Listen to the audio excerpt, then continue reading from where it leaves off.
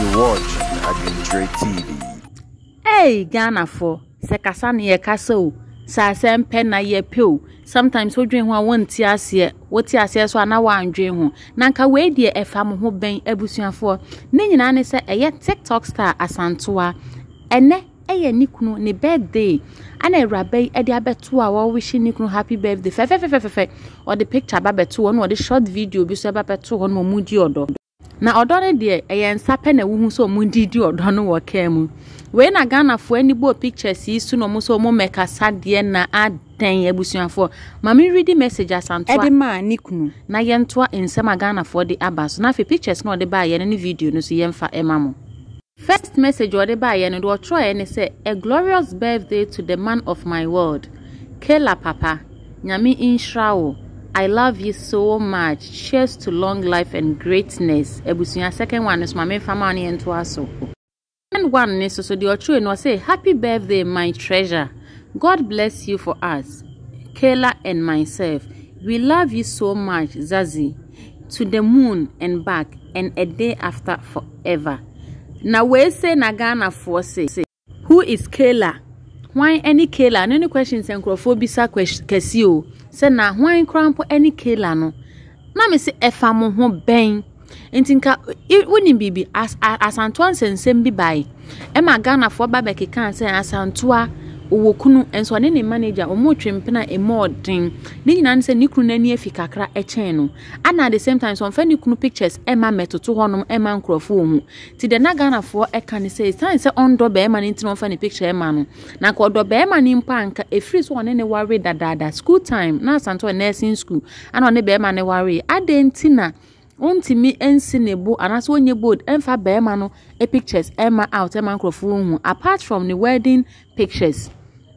Omo kasa bebre what I say enti ebras ha message obe shocking nkrofo kakra say enti oni papa yi wo ba because na be kan nkrofo nkrampo kasa won pe papa ni enti awo krampo ni papa ni nwu bi na chese papa ni hu ni wu ama na enso abusuan wu koma abrante ni sika wo no enye sika ketua on yenhwe pictures any video babeto ne nsem nkrofo eka fa eho eno so memfa ema adofo ebusuan Asantewaa ni kunu oni o hwe gentleman hwe ne simu jire bi adan chen kwa na media ye me fe papa bi wutimi se we ye pure gentleman enye nchen onye small boy ana na yede edi agro TikTok ne ho aba abagigim ana the guy ni so no free sika mu ni papa wo sika ana no akasa so beto sika mu wo sika enti woni memfa so a ewo sika so nti se ne yire ye adwuma wonti meka se bi odo amedo wonti ne je adwuma ne ye da bi onum se adwuma ne yire ne ye na sika adwuma TikTok na oye na ye sika adwuma na abaya na oye nti ni kunu en stop no what ya say ana do be ye obenya sika so na be ma na ye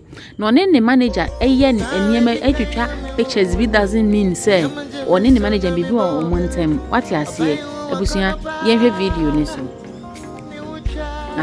video Asantewaa de babeto when you video what the babeto or any picture or the babeto one no na the nkrofo kan say Kayla no ko ye hwan well yet to know but according to info ni the Kayla ne ye ne babon fa ne meto social media said one fa ne community sign say ono na wode ne life akoto social media doesn't mean say na busuafo nyina fo mu megu o the sign say obi a won private life what you say sa Asantewaa eni nikunu ana nam no mo chele ani kunu birthday ana eja omupie ko bobo mo ano so kakra ekohwe ekuro mo so kakra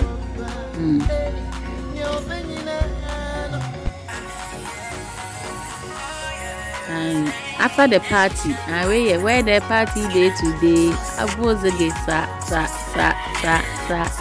Ghana for mo na mo bre mo na move leadi ana no so feeli make Asantewaa interview ko wo delay honom na delay bi san e delay ka chan say Asantewaa me de me worry is kanido na senes ka kwa worry to no kan o si eye normal ba dia wo hone say nikunu emaniska na ne father in laws no yesikani na kata so emaniska e san so ba beta busu ni mu ye ma wonye basa na wona ka say nipo ofisika mu mponi akweso akwa worry despite ba se wonye adwuma kora mpo na oba no unlikidi so obi a wonye adwuma so sika de empa me ho tan bia omumi enu nyina obia ema miskani bi ono ne feel no ana Ghana for bleed ana 10 years ran here kan ne ho asem akwari penny akwari penny akwari small boy with 6 packs na ye den Oko ware small boy no ni parks ni year 6 na sabi obeda aso aye onkwase ade na at the end krampo wonya hwe ma na ye den ai ono ope isanso no betima hwe nti miawa no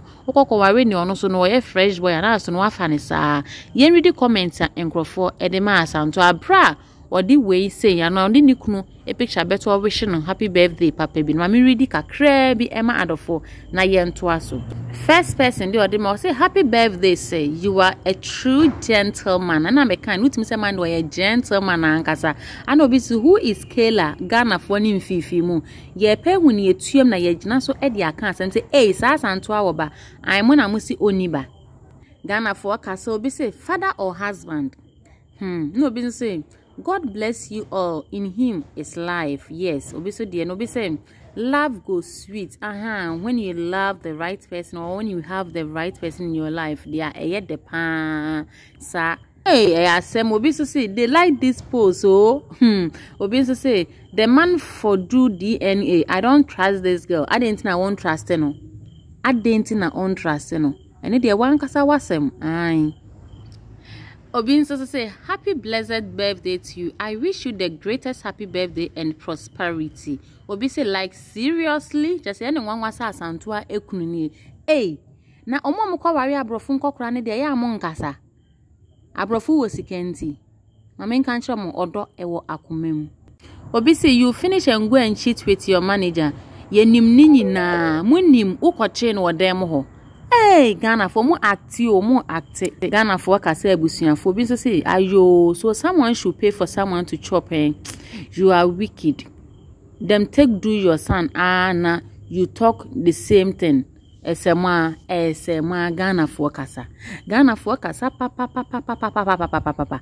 Enipa ni ye ni manager. Depe na wo person ne ye. Do mo ye na acting because a part I was one be my yen umkofo bi o metu aneka me once boy ni so a fresh boy a woni ne ye be ye na mo ha ne say ana said o mo ka se ni kunu ni ti say be me ne ho ye fe be ma kama be me munyamfo Asantewaa ni be ma we na ma etisen so be ka se o kwa kujitu on so because ni kunu ho nye fa na se Ghana for mo nkoda wate o mu fili ana mu bleed the empress gift kan na sem. What I say, and now your birthday. So, yen so near your catcher and say, boss, happy birthday.